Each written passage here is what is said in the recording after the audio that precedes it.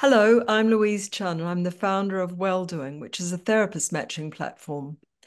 And we wanted to celebrate 10 years of the matching platform, so we've launched the Welldoing Inspiration Awards. We want to recognize the people, businesses, brands that have set an example in the area of mental health and well-being in the time since we launched. So I want you to meet Viv Groskop, journalist, author, comedian, who is nominated restorative yoga teacher and author Paula Hines. So hello, Viv. Hello, Paula. Viv, Hi. Viv, I wanted to start by asking what inspired you to nominate Paula for this award? Well, as soon as I knew these awards existed, the first person who came to my mind for a nomination was Paula Hines, because she is one of these people in the well-being space who really lives the thing that she preaches. And I know that, a lot of great practitioners in the well-being space do exactly that. But I just have always felt that Paula's example really stands out. We first met when I was doing a lot of stand-up comedy and she was working as a comedy writer and a comedy producer. So we both met at a time when we were very stressed and perhaps our well-being and mental health was not in a good place. And then we just kind of kept in touch, and Paula made this huge career pivot into restorative yoga. And we ended up getting back in touch. I ended up coming to her classes. I'm an absolutely terrible yoga person. I know I need to do it regularly and I completely fail. But every time I'm in one of Paula's classes, I feel like that kind of measure of failure doesn't really matter. She makes all of that fall away. And I just have always really respected her as somebody who's incredibly inclusive, who really understands the pressures of life because of her previous incarnation, and who brings a level of no judgment to everything that she does. And what about your own experience of the connection between movement and body and mental health, Viv? Well, my own experience of it is that whenever you can make it happen, it's the key to everything. And I don't think anybody fails to realize that. I think it's really being able to find teachers and inspiring people like Paula that help you get on track, because it's not so much deciding to do that or recognizing that that's a good thing. We all know that. It's finding the time for it, the same way that I think some people struggle to actually make space for counseling and therapy in their life, because it's a huge commitment. Even to find 1 hour a week that you can devote to yourself for your mind is really hard. But making that connection, that if you can do that for your body at the same time, then you really are giving yourself the proper time to rest. And it's this idea of resting the body as well as the mind that Paula really excels at explaining in her work. And then finally, Viv, I wanted to ask if there were any sort of qualities or actions of Paula's that you believe had the biggest impact on a wider audience. It's definitely the way she embodies inclusivity. She does this in a very physical way. She is someone who is very present in their presence on social media, who exhibits just this level of being totally non-judgmental all of the time, both in her classes and on social media. She also has a brilliant way of showing people lots of different ways to access this work. We're all different. Some of us don't want to go to a face-to-face class. Some of us do need that interaction with other people.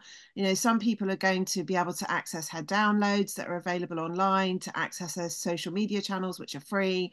Other people are going to benefit from her face-to-face work. And she's also got a brilliant book called Rest and Calm that you can have on hand to remind you of some of her teachings.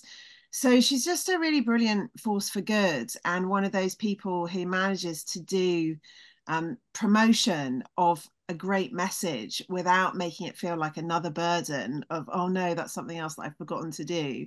So she just has a very elegant way of doing all of this. Yeah. Thanks for that, Viv. Now, Paula, over to you. Congratulations on your award. So please, could you introduce yourself and give us a brief overview of UCAN Yoga and your experiences in the well-being space? Yeah, of course. Thank you so much, Viv, for those kind words as well. So yes, I am Paula Hines, also known online as You Can Yoga.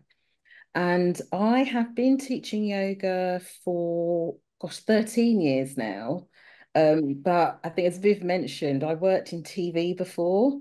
So I actually been practicing yoga for, I worked out nearly 25 years. And my way into yoga was actually via the stress of that, and also and back pain.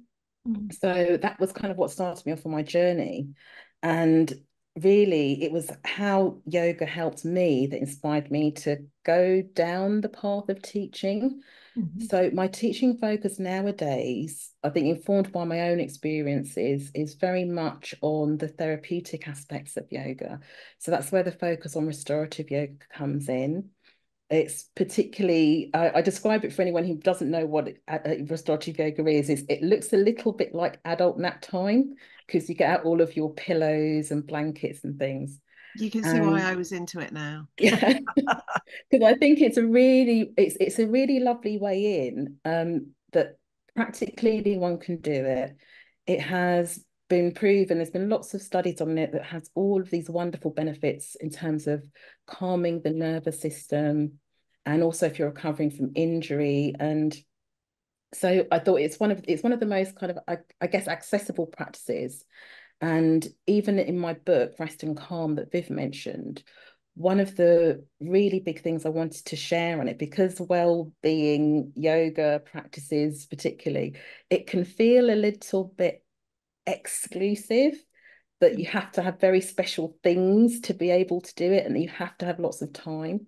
So I make a point in my book of using pillows, cushions, things you'll have to hand, and things that you can do in 5 minutes. So lots of different ways that you can slot these practices into your life.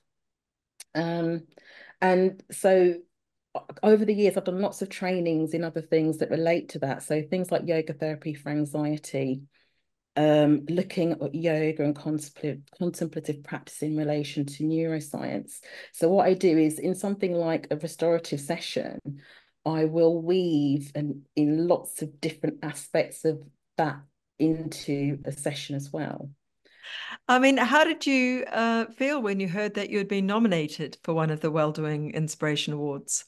Oh, I was absolutely gobsmacked. I actually had to read the message twice. But yeah, completely thrilled, and really humbled, actually. Um, I think because I, I really do love the work that I do. Um, and I think what I get out of it is very much seeing the benefits that other people feel, and that's the big thing that keeps me going. So to hear that I was nominated for this, it was yeah, I'm so over the moon and so grateful. Do you consider mental health as one of the benefits of yoga practice for yourself and others? Oh, definitely. I think so. For instance, one of the in terms of the accessibility of the practice, like I'm involved with a community interest company called Mindwalk Yoga. Mhm. And it's a not-for-profit studio, and very much the focus of that is on the benefits of yoga for mental health. Mm. But all of the practitioners there are Black women, and the particular reason for that is that through research, we found that there were lots of Black women who felt that they didn't belong in wellness spaces. Mhm. So it was a way of thinking, what can we do to actually try and reach people online who might not come into a studio? So offering practices like yoga therapy for anxiety, looking at practices that can be helpful for depression. So it's not to suggest for a second that yoga is a cure-all, Mm. but that's an example of where like that real emphasis of yoga being helpful and beneficial for mental health, and also because I found that very much for myself too. Did you find that there were any barriers to you getting involved in yoga? And if so, how have you overcome them? I don't know if I would say so much barriers for me getting involved. I think because I just started, for me, I really just started with classes at a local gym. And this is so long ago that it was a point where yoga wasn't the big industry that it's become now. So we were just all in a local gym in our baggy t-shirts and tracksuit bottoms. Um, but I think one thing I would say as a teacher that I found as a bit of a, I don't know if barrier is the right word, but I think if you Google the image of a yoga teacher, I don't look like that. So I think that has been a bit of a challenge along the way. Um, but I think where it also has been helpful is that people will sometimes find me a bit more approachable and feel a little bit more at ease if I when I'm teaching. So I think it very much depends, but I would say that's probably been surprisingly, I think, well, surprising because I didn't think about it going into it, but that's actually been one of my main obstacles. Yes, I can see that. I mean, how do you maintain your own mental health and wellness while supporting others? It sounds like a cliche, but it really is by practicing all of the things that I teach. But the teacher I originally studied restorative yoga with is a lady called Judith Hanson Lassiter, and she's known as like the godmother of restorative yoga. But I always remember something she told me, which was that like yoga or restorative yoga, it's magic, but the magic only works if you do it. And so I actually but it's always that idea of it doesn't have to be all or nothing. So if I have a particularly full period in my life, my focus might actually be a little bit more on things like breathing practices and where can I find moments in the day just to take a step back. But if I'm, say, at home, I will always like roll my yoga mat out or a blanket on the floor and just give myself 5 minutes. Something that is a really wonderful thing to do that I do, that I would advise anyone to do if they have time, is just to lie down for 20 minutes. And it sort of feeds back into lots of the research that's been done on napping and the benefits of napping for 20 minutes. Yeah. There's a yoga pose called Shavasana, and it is just lying down. Yeah. And you don't lie down on the floor. You can lie down on your bed. If you're worried about falling asleep, you can prop yourself up slightly. But I do all those, I really do all of those things. And that is what really helps me with my mental health a lot. Yes, I have to say, having done over the years many different types of yoga, one of the things that, and there were other yoga people who put forward for these awards, one of the things I personally really liked about your nomination is that it was kind of non-competitive and that it really highlighted the kind of relaxing meditative side of yoga. But that could be because I've spent a week in bed with COVID and I've been I've been doing lots of body scan meditations and things like that, trying to just, forget about all the things that I should have been doing instead. But that was great. Now I wanted just to finish it off for both of you. Do you think there are things in terms of mental health and the wellness industry that could be, improving in the next 10 years? Paula, do you want to have a look at that?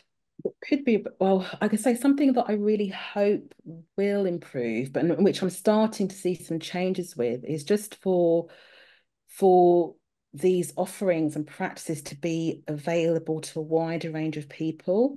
But I actually do see that starting to happen, I think, compared to, like, say, even 5 years ago. So my hope is that that actually continues to grow, because I think particularly with what's happened, what we've been through over the last few years, I think there's an increasing need.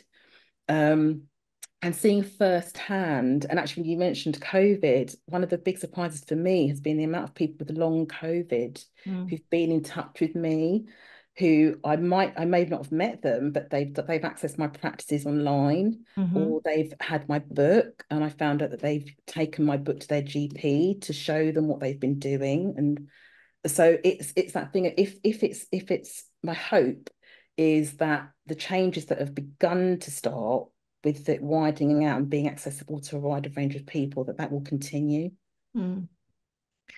And what about you, Viv? Have you got, I know that, you know, you're, for example, at the moment, you're absolutely flat out with your book, which just at the end of this, could you tell us a little bit about it? Because it is very interesting. Yeah, sure. Well, I want to echo what Paula said for a start, and I'd love to see in the next 5 to 10 years an end to this disconnect between the political messaging that we have around growing acceptance of mental health issues and the help that alternative therapies can bring to people, availability of counselling. You know, a lot of these taboos have been broken, you know, comprehensively by organisations like Welldoing over the last 10, 20 years. But we're not really seeing the financial and true political impact of this just yet. And of course, as Paula said, you know, COVID has really put such a big burden on the NHS that some of these things have gone a bit on the back burner. And that's also complicating people's experience with long COVID. So I really hope someone or a group of people come along who can start to unpick some of these things and make it all make more sense instead of just being about headlines. Mm. In my own work, you know, Paula's concepts of rest and just allowing yourself to power down in the way that you would in a therapy session, you know, make it just about you, even just be in silence, holding your body still. They've been so valuable to me in my working life. As you mentioned, Louise, at the moment I'm working promoting this book called One Ukrainian Summer, which is a memoir about my experience in the former Soviet Union 30 years ago. And I've written it to give the author proceeds to International PEN, which is a freedom of speech organization, and as a response to Ukraine fatigue. And I'm having some really interesting conversations with people who just feel so burdened by the news cycle. Yeah. You know, that they can't get any rest from that. There's Yeah. no respite from all the causes that want to come to our attention. Mm. And I feel like it's a real moment of urgency for people to prioritize their Mm. mental health, their Mm. social media health, their physical health. Mm. And rest in and of Yeah. itself Yeah. sounds so simple. But Yeah. as Paula says, if you can actually find the time for it, it is magic. Yeah. Well, thank you, Viv, for nominating Paula, and congratulations, Paula. It's been lovely talking to you. And if people want to follow you, you're on all the social media channels, and you've got your book called Rest and Calm. Is that right? Yes, it's rest and calm, Yes. gentle yoga and mindful practices to nurture and restore yourself is the full title. And I'm on socials, mostly Instagram, Right. probably at You Can Yoga, and that's the letter U, Right. a can and yoga, all and one as all as one word. Okay. Terrific. Lovely. Thank you so much, ladies, and see you again soon. Oh, Thank you. thanks so much. Congratulations, Paula. Thank you. Thank you.